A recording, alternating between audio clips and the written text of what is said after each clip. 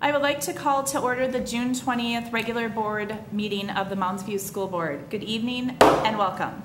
The first order of business is item 1.2, adoption of the agenda. I would entertain a motion. So moved. Second. The agenda has been moved and seconded. Any discussion? Hearing none, all in favor? Aye. Any opposed? Motion carries. We will move to item 2.1, announcements. We'll start with the gifts, and Shauna? All right, thanks, Diane. There were 4 gifts for schools and programs received this period for a total of $2,090. And there were 12 gifts received for the Ralph Reeder Food Shelf this period for a total of $29,982. It's recommended that the board accept these gifts and extend our thanks to the donors. Thank you, Shauna. Upcoming meetings, there will be no board meetings the month of July. The next regular meeting of the school board will be Tuesday, August 15th at 7 p.m. here at the District Center. At this time, we'll move to agenda item 2.2, Superintendent's Report. Great. Thank you, Diane. I do have a couple things tonight, and what I want to do is highlight 2 resolutions that are going to be part of the consent approvals this evening. The first, I want to mention Summer Academy. It was back in 1978 that the North Suburban Summer Academy was created, and that academy was designed to provide opportunities for high potential students in unique, and intensive, and exciting programs. It was sponsored through the cooperative efforts of 12 Minnesota school districts, which were Anoka Hennepin, Centennial, Columbia Heights, Forest Lake, Fridley, Matamidi, Mounds View, North St. Paul, Maplewood, Oakdale, Roseville, St. Anthony, New Brighton, Spring Lake Park, and White Bear Lake. Now on this year, on Thursday, May 11th, the executive board of the Summer Academy held a meeting, and at that meeting they actually reached a recommendation that due to some ongoing financial concerns and declining enrollment, they are recommending that Summer Academy be dissolved after this summer's session. Leadership from that group then reached out to all of the member superintendents from the districts I highlighted, and that really part of their reach out there was just to let us know that this was a difficult decision for them. It wasn't taken lightly, and in fact they said it was with a heavy heart that they were recommending dissolution for that program.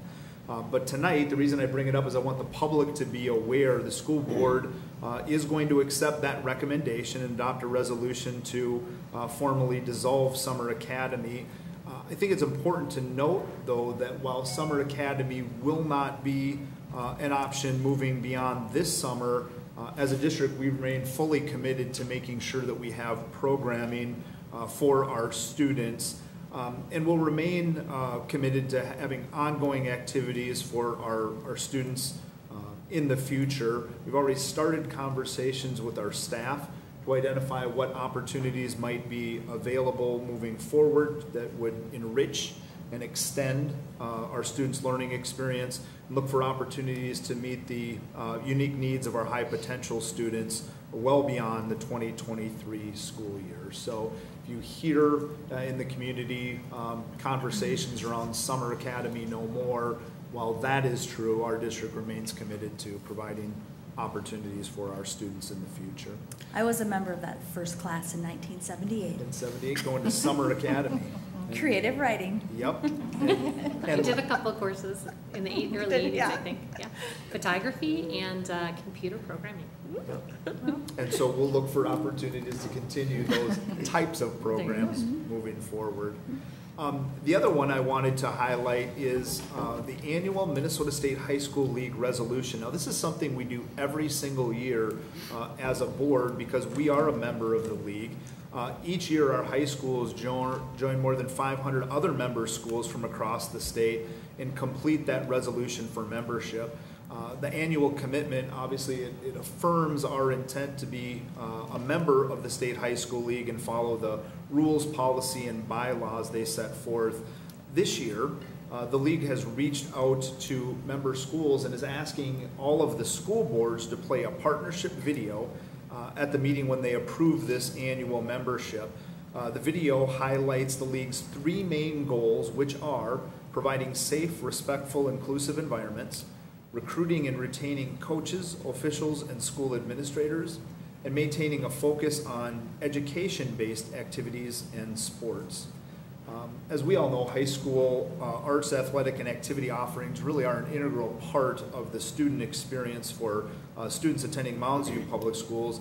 That's why we've proposed a district operational plan goal for next year that will allow us to complete that comprehensive review and evaluation of our athletics and activities programs. We're going to be looking for strengths, gaps, and opportunities to make recommendations for improving that student experience. So in that spirit, and in spirit with partnership with the high school league, we're going to honor their request, and we're going to ask that we play that video, and then later in the consent agenda, you will actually adopt the resolution to be an active member and partner with the Minnesota State High School League, along with the other member schools from across the state. So at this time, I'd ask that the tech group play that video.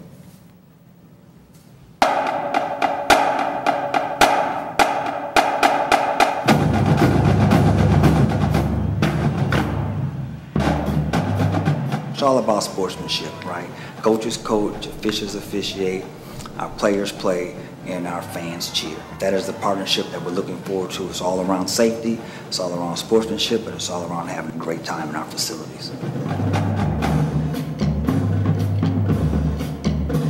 The Minnesota State High School League is a dynamic partnership of more than 600 schools, reaching all communities and corners of the state. Our mission is to provide educational opportunities in fine arts and athletics for all students. Everything we do is focused on supporting, growing, and improving our students' experiences through activities. As we move into a new school year, our ongoing work is focused on three main efforts. Our top priority is to promote and support safe, respectful, and inclusive environments for participation and competition. We want all of our high schools to provide activities and events that are free from discrimination, harassment, and marginalization. That's why the Minnesota State High School League recently led a collaborative effort of 7 educational organizations across the state. Together We Make a Difference was designed to amplify the voices and advance the vision of our students to ensure respectful and safe schools and environments. After attending the conference, I really hope that as a small school we're more inclusive and we include everybody, and that everybody gets to be involved and find what they enjoy. The code of conduct was basically treating everybody with respect, the same respect you want to receive. Being kind, not like being rude to somebody because they are not from the same background as you, like ethnics, religion, be inclusive.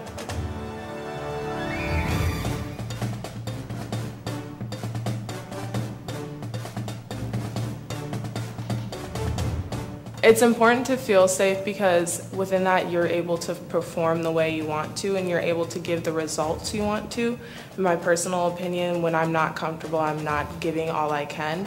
Playing in an environment where you feel comfortable, you feel safe, you're going to be playing at your best because you don't have to worry about other distractions. It takes a team of dedicated adults to provide the kind of programming our students deserve. That's why we're focused on recruiting, retaining, and supporting our coaches, officials, and administrators.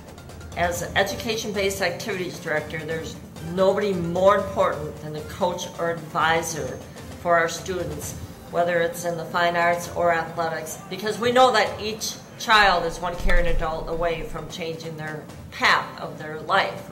If you look at or listen to any successful person talk about how they got there, they never did it alone. There's always a mentor, and so we need those types of leaders in our schools today to help our young people understand what it means to be a strong, supportive person within their community.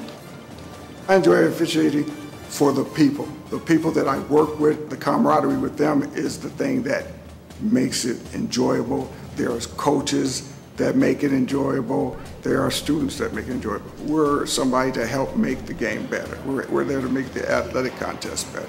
We're always looking for new officials. I think just from gaining awareness and visibility on the role of officiating and how important it is. So definitely I encourage anybody that is interested in officiating to reach out, and we have a lot of resources and a team to help out. Sometimes the most enduring lessons our students learn happen through activities beyond the classroom. So it's our goal to focus on enhancing the education of students through a broad range of opportunities that extend the traditional curriculum. When alumni come and talk to me, the one thing I always hear is, they remember those big moments, but they also remember what led up to them. Everything that they've done to prepare and how those coaches and those experiences have helped prepare them. These events and experiences will stay with our students for their entire life. The relationships that they build in these extracurricular arts and athletic activities, the competition, the sportsmanship that they learn, all of these things will help them be successful citizens, help them be successful employees, business owners, and just positive contributing members to society. At the Minnesota State High School League, it's about more than membership, it's about partnership. Because when our member schools commit to common principles and expectations, we all share the responsibility to provide safe, respectful, and inclusive activities for all of our students. To do our best for student athletes and participants, we need to be good partners to one another and collaborate with other schools and the Minnesota State High School League. As school districts, we know our students best. We know our families and communities and caregivers best. And to partner with the State High School League is really to work collectively to make sure that everyone participating in these wonderful events has a safe, welcoming environment where they can thrive and be successful. I'm just super excited about where we are and also where we can go and continuing to have these conversations to provide great high school experiences for kids. Nothing is more important than the well-being of our students, and participation in activities is a great way to enhance our students' overall health. I think it's really, really important that every high school student finds something to be involved in. Finding some way to get involved in your school and in your community is so important. It not only positively benefits your mental health, but helps you improve as a person, helps you grow, helps you make connections with other people. These activities have helped shape who I am because it makes me understand the importance of being in something, and it has helped me for the future because these activities help you gain skills such as time management and communication. Giving students these valuable opportunities is the mission of the Minnesota State High School League. And looking around the state this year, we've seen high participation numbers, packed venues, and enthusiastic support from school communities. And together, we have a bright future ahead. On behalf of the Minnesota State High School League, I want to thank everyone in all of our member schools for your continued active support, because it's about more than membership, it's about partnership.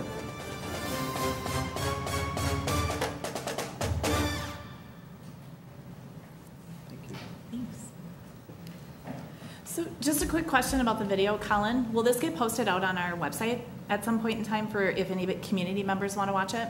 That was the request of the high school league, my understanding. Okay. Yeah. So at some point it'll get posted. Yep. Okay, thank you. Thank you for your report. Absolutely.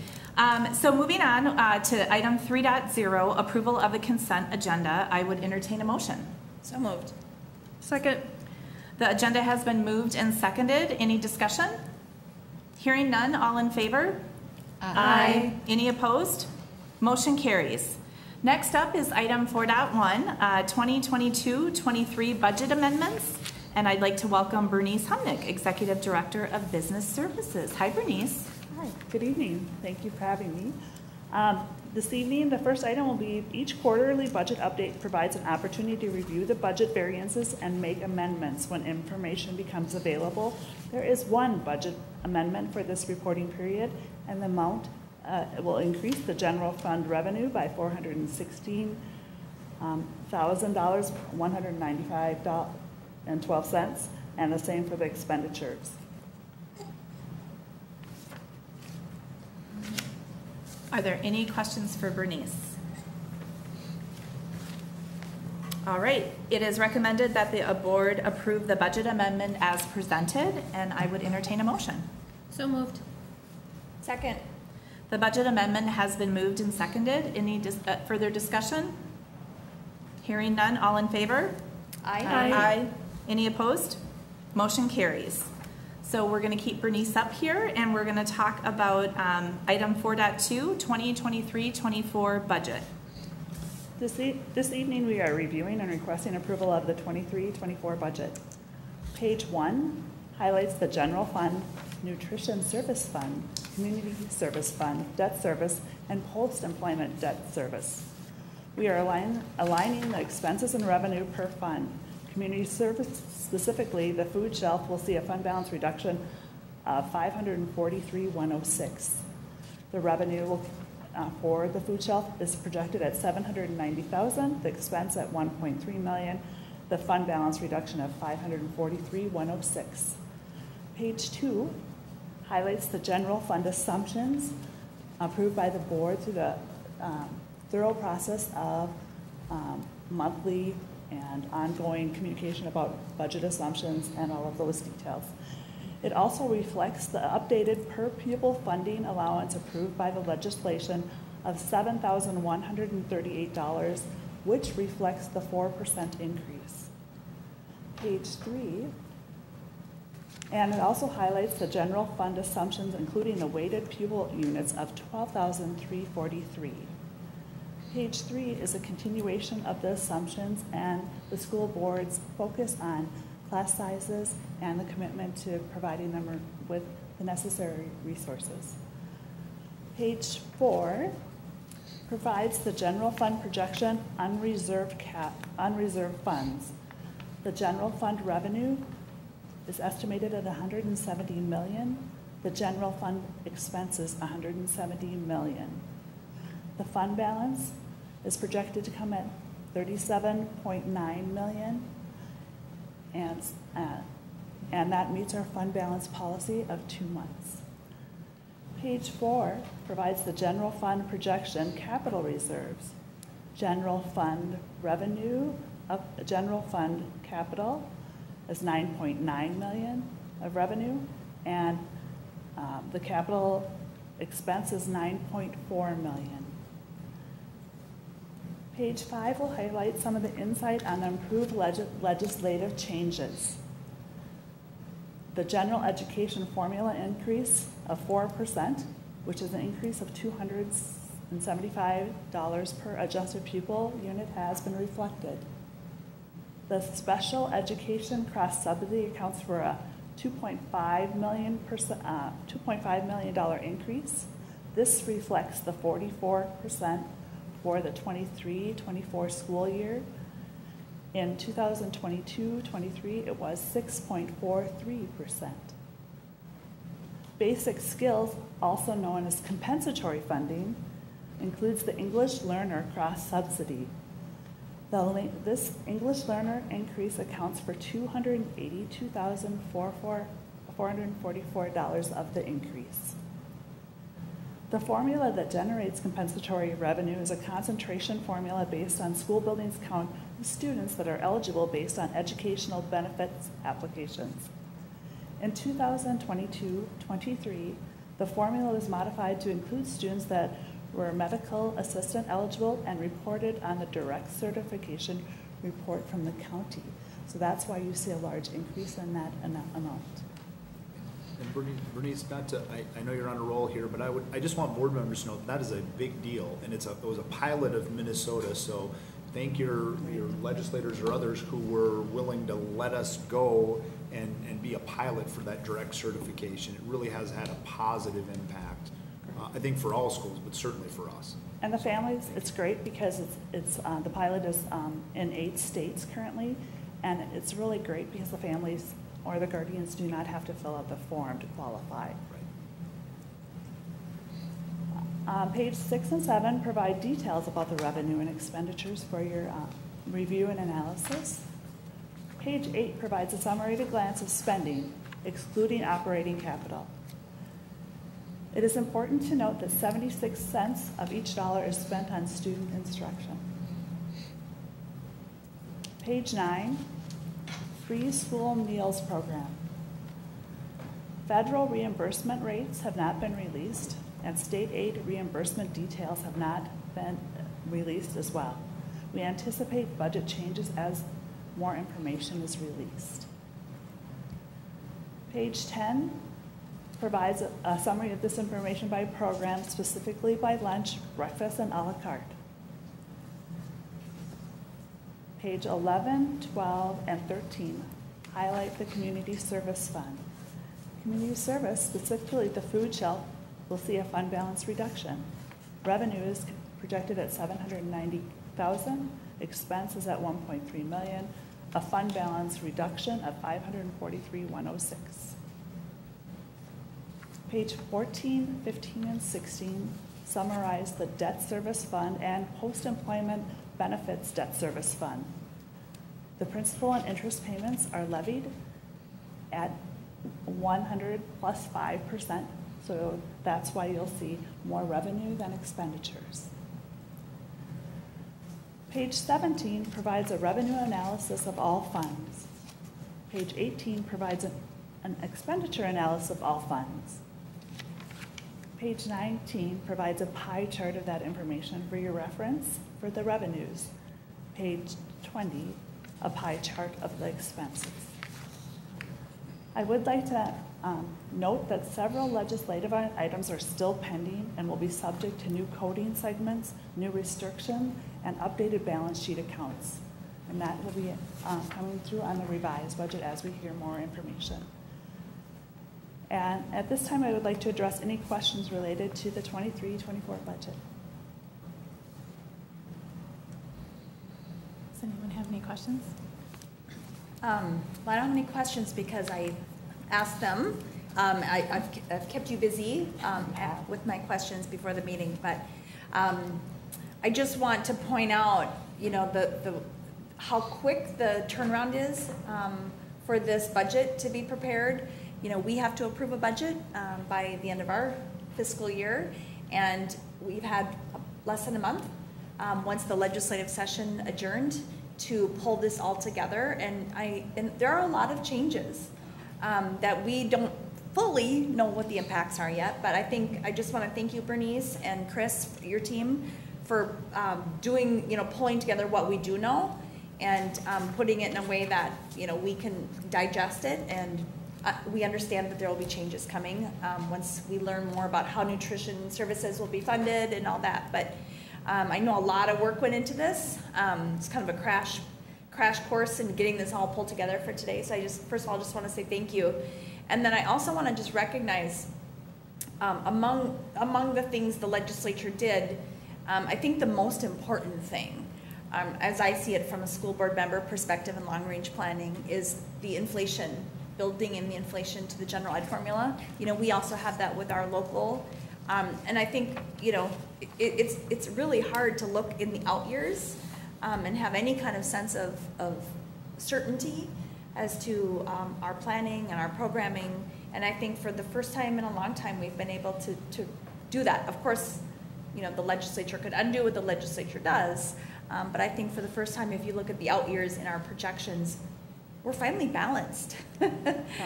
And that's really nice to see the out year projections being balanced. So, and I know you pointed out the dollar graphic. We've historically used this graphic and bragged about it in our district. It is, if you take $1, how much of that dollar goes to direct student support and instruction? And we have held, you know, pretty steady around, you know, in the 70s. 76 cents on every dollar is directly into student instruction and support. That is really that's a benchmark that the state has set, and we continue to hit it year after year. So those were just a couple things I wanted to point out. Yep. Thank you. And I'd piggyback on that. The inflationary factor, you'll see many districts, it's not that you wouldn't make adjustments, because you would, but you'll see them do projections on out years that show no increase in revenue, but all the increase in expenditure, and you get upside down quickly. And that can look and feel really scary. So the fact that inflation actually is there now, and you see a more balanced picture, I think was important, and very pleased what the legislature did. The other thing, in terms of the work, we are extremely grateful for the additional funds that are coming to public schools in the state of Minnesota. And in doing that, they've created much work for Bernice and her team, because lots of them are coming with targeted intent. So behind the scenes, MDE and then Bernice and her team are establishing all the new codes. So if money's coming for library aid or student support or special ed, now we're creating all the codes to track the money, because obviously the state wants to see a return on investment. If we're giving you money for this purpose, show us that it was spent for that purpose and had an impact. So many new codes with the money as well. So thank you for getting this together, Bernice and her team. But thank you for all the work no one will see behind the scenes that is upcoming. In fact, auditors were here today. I talked with them. I mean, there's that cycle to this, and they're already predicting, you know, new GASB standards every year as we move forward. So thank you. Lots of work for Bernice and her team and everything coming together. So yeah, thank you. Yes, thank you, Bernice. It was very valuable to sit down and be able to go through all of the legislative changes in great detail. That I can't express to you how valuable that was to be able to understand that, so that we could support this and move forward very quickly for the district. So again, I have to piggyback on that, because I just know how much work went into it. And again, you guys did a really nice job providing us with a high-level overview and really the detail that we would need to support it. So I appreciate that. Yeah. So are there any other questions for Bernice? Because we have an action here, right? So it is recommended that the board adopt the 2023-24 budget as presented. And so I would entertain a motion. So moved. Second. It has been moved and seconded. Any discussion? Hearing none, all in favor? Aye. Any opposed? Motion carries. Thanks again, Bernice. Thank you. Thank you. Okay, we are moving to item 5.1, superintendent's evaluation. We know Superintendent Lennox loves this piece, but definitely wanted to highlight. So every year we do a mid-evaluation of Superintendent Lennox and then an end of year. And so we compiled all of the responses and so forth. And the chair, Jonathan Weinhagen, who is not here tonight, and myself as vice chair, we met with Chris a couple weeks ago and just wanted to speak a little bit about the wonderful things he's done this past year. So in the first true post-pandemic school year, Superintendent Lennox provided the necessary leadership to bring the district back to the basics of student learning and everything that goes around that to support student learning. Great teachers, safe learning environment, and long-term financial stability of the schools. His management, decision-making, professionalism, and drive toward performance were all highlighted this year, and he excelled in all areas. So great job. We know we still have a lot of work to do, and we know it takes a team of talented individuals. So you have that talented team. So thank you to the team and staff that helps support just Mounds View Public Schools.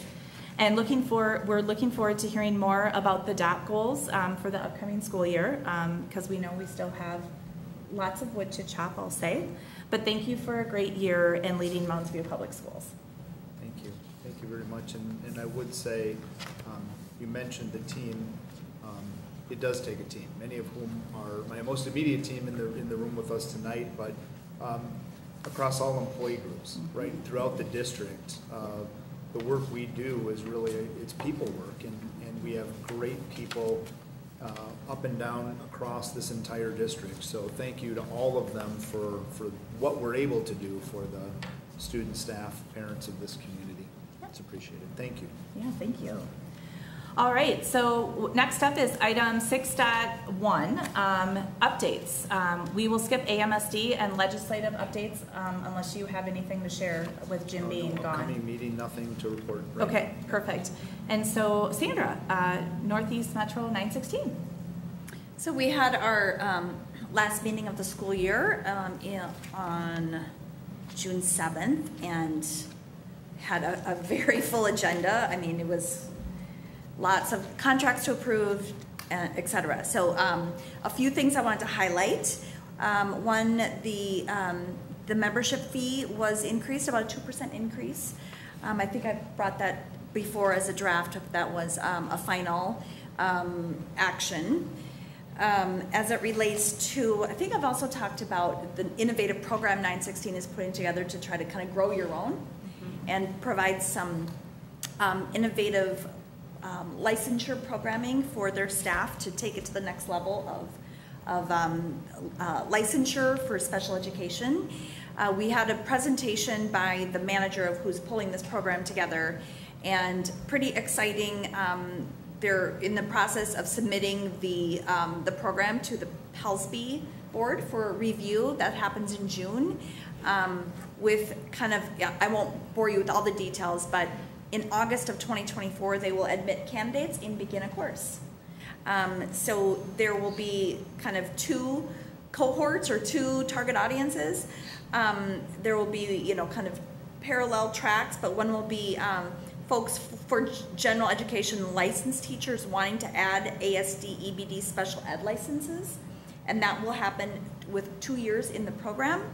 And then there will be another kind of track for folks who already have ASD and EBD needing to add like ABS, behavior strategist teachers, and that's a 1-year track. So Shauna probably is very much more familiar of that than I, but just that's really, as we talk about staffing shortages and our inability to place folks within 916, a lot of it is lack of these specialties. So excited about that, and I think I've also reported and confirmed that we will be able to, take advantage of the program as well. Yes. So I'm sure more details will be coming on that. Then kind of closing that, but then just talking about just general staff at 916, they are, continuing to work towards filling vacancies in anticipation of the next school year. They hired 15 teachers this spring for this coming school year, with only 8 teacher vacancies left to fill. So that's very exciting development. We're moving, it's getting better. And I think that's, the other thing I want to mention, so as their diversity, equity, and inclusion initiatives and work, we had an update on that initiative and how things are going, and one thing I wanted to point out was that they will be hosting on August 16th, the 916 DEI group will be hosting a networking for all the member district equity leaders to kind of come together and share, share some ideas, build community, etc. So if our staff hasn't heard about that yet, they will be getting an invitation for that. Yes, that's about it. That's a lot. It is. Our next meeting we don't meet. They take July off as well, so we don't meet again until August 2nd. So great. Yeah. Thank you, Sandra. Moving to section 7.1, school board member reports. Does anyone have any updates to share? I do. I have a couple things. First of all, I just want to congratulate all the grads in the district. It was really fun to be part of graduations for both the ALC and for Mounds High School this year, and to also attend a number of graduation parties for other graduates in the district. So that's always a fun celebration to be a part of that. I also wanted to mention the Mounds View Schools Education Foundation Rock the Schoolhouse event. Tickets are available. The event's being held on September 16th. At the North Oaks Country Club, and for tickets you can go to mvsef.org or go to the district website and find more information on the Education Foundation. Really fun event, fundraising event.